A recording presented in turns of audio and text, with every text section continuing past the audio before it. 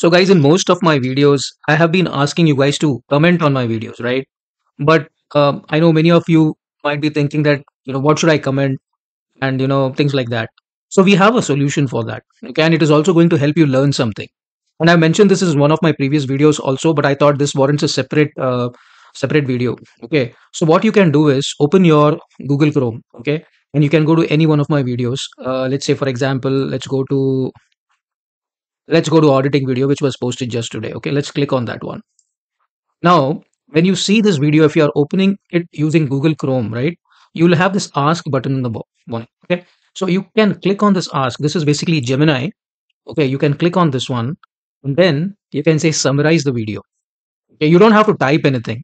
So when you summarize the video, it will actually listen. It will actually going to, summarize the content of this video, how to enable auditing, go to setup and maintenance. See, whatever I've explained in this video, it is actually going to do a comment about that. Okay. It's actually creating a transcript out of it.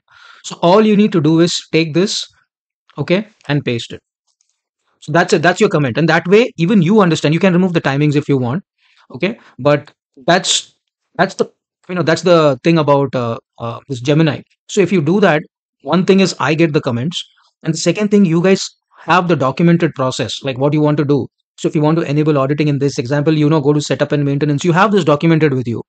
So anytime in future you can do this. You don't need to come and listen to the whole video. You can actually come and find out from the text. See, obviously listening to the whole video will give you a different perspective, but then it is also going to help you if you put a comment like this. Okay, so this is how you can comment, and while you do that, you can also click the like button. Okay, so this is something I quickly wanted to show you on how to use Gemini for commenting. Thank you so much.